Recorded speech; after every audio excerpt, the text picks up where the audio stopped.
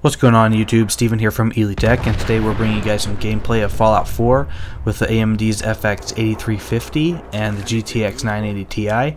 And this got me a little confused because we've got the GPU going down to 30%, 25%, 40%. We do have VSync turned on because I was just too lazy to turn it off. We are at 1080p.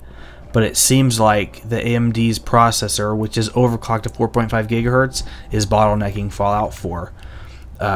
Pretty good actually, because we're dipping down into the low 40s in places.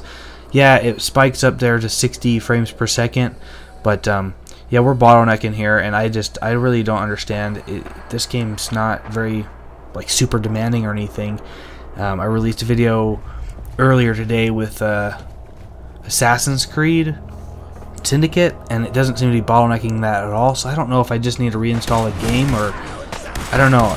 I think it's just bottlenecking, but you guys can take a look at the numbers for yourselves. We are at 1080p. Everything else is at stock except for the processor at 4.5. So, well, just video videos coming up here. You can watch the rest of it. Look at the numbers, look at the percentages, and somebody can let me know if it really is just a bottleneck or if I've got something else going on. But either way, I thought it was interesting, so you guys can like, comment, and subscribe if you feel like it, and then we'll catch you in the next video. Thanks for watching, guys.